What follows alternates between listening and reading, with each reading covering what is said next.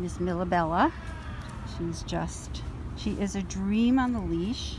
She seems to be house trained. She was just snuggling, like really leaning into me for kisses and huggles and huggles and huggles and huggles. I don't know if I'm getting any of this, but she is just the sweetest thing. You can see her tail wagging down there. You're wagging your tail at me. She didn't like either of my treats. She does pull towards the squirrels. So that just needs to be aware of. But other than that, she is just absolutely a delight on leash. And she's such a snuggly little girl. She is so sweet.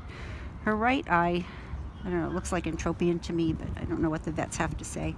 So that needs to be fixed because it clearly bothers her, but nothing stops her from snuggling and loving, and she is just the sweetest little girl.